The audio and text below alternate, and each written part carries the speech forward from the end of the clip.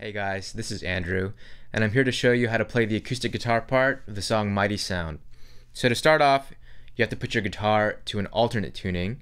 To do that, you'll lower the 6th string from an E down to a C. You'll lower the 5th string from an A down to a G. The 4th and 3rd strings will stay the same, D and G.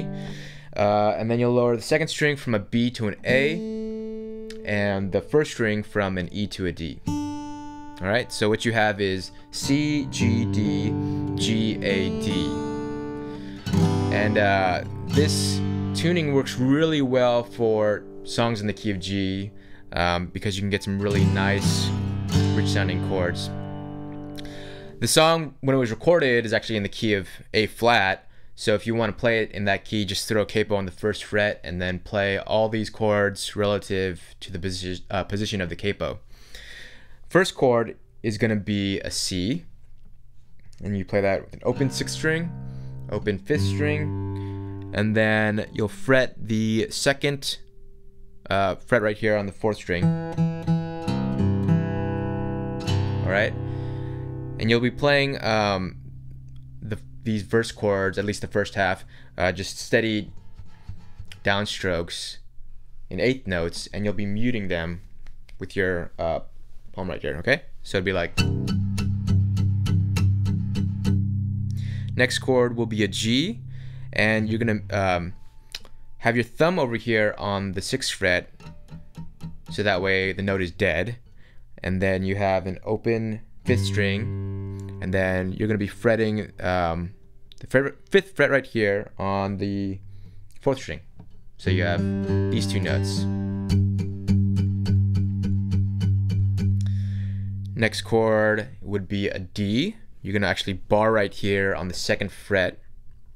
You're gonna have this D and A, and then your pinky you're gonna put on the 4th fret of the 4th string. So you have a D, an A, and an F sharp.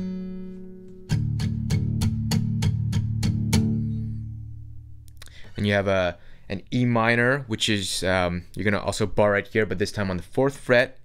You have an E and a B, and then you'll use your middle finger right here on the 5th fret of the 4th string.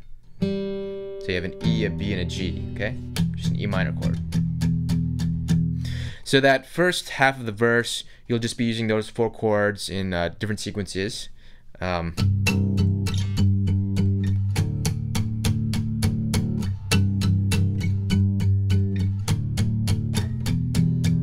Okay, the next part of the verse, you'll be playing another version of a C chord, which is this.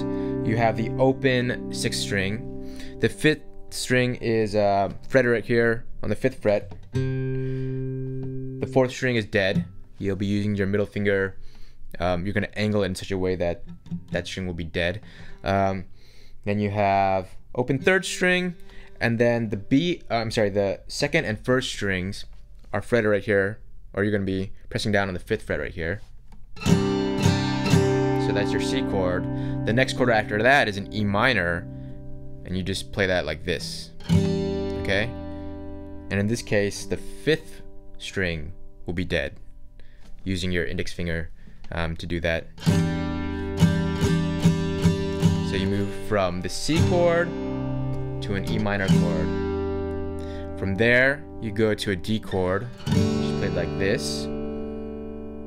You have the 6th string will be fretted down on the 2nd fret, and then you have a dead 5th string, and then the 4th, 3rd, and 2nd strings will be open, and then you'll fret down right here at the 4th fret, press down right here on the 4th fret of the 1st string, okay? So that's a variation of a D chord.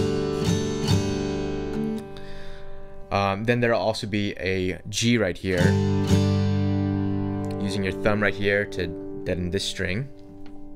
And then you have open 5th, open 4th, open 3rd strings, and then the 2nd and 1st strings right here will be pressed down on the 5th fret, okay? So for that section of the verse, what you want to do is 2 downstrokes, 8th notes, okay? And and then you're gonna put your left hand, you're gonna put them over the strings, and then just do down, up, down, up. Okay, so it's like, I'm sorry. Got it? So you're gonna do that in between each chord for that part of the verse.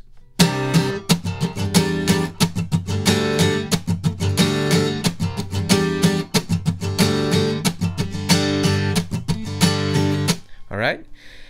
So you'll do that a couple times, that sequence, and then what you'll do is you'll play this E minor chord that I showed you, then go to the D, and then this next chord here, which is my personal favorite. It's kind of an A7 over a C sharp. I guess that's the best way to call it. So you're gonna fret down, first fret on the 6th string. This string will be dead again, and then you're gonna have you're gonna press down on the 2nd fret of the 4th string. The 3rd string will be open, and then you'll have the 2nd fret press down right here on both the 2nd and 1st strings. Okay, so you have, so it's like,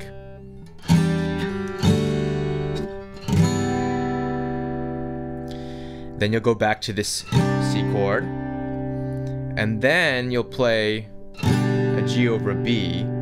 I'm using my middle finger this time to deaden this string, the 6th string, and then my index finger is on the 4th fret of the 5th string. And then you can play the open 4th string if you want, but the way I do it is I just, right now that string is dead too. So then you have an open 3rd string, and then these two notes. So that's your G over B. So you have C, moving into the G over B,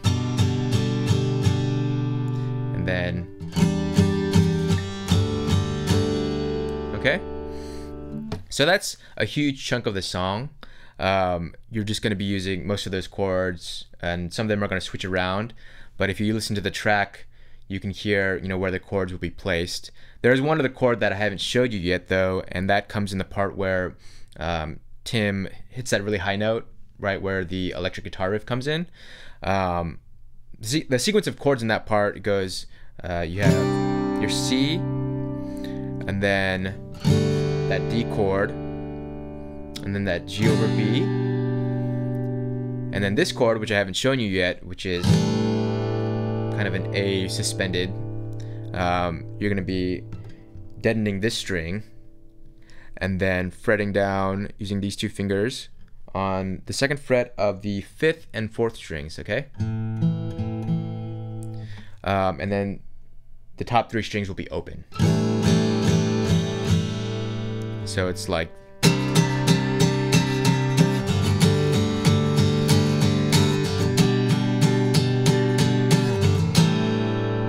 alright? So that's pretty much the whole song, at least for the acoustic guitar. If you have any questions, just let me know. And as always, please feel free to subscribe to us on YouTube and like us on Facebook. And yeah, thanks so much for watching. See you guys later. Bye-bye.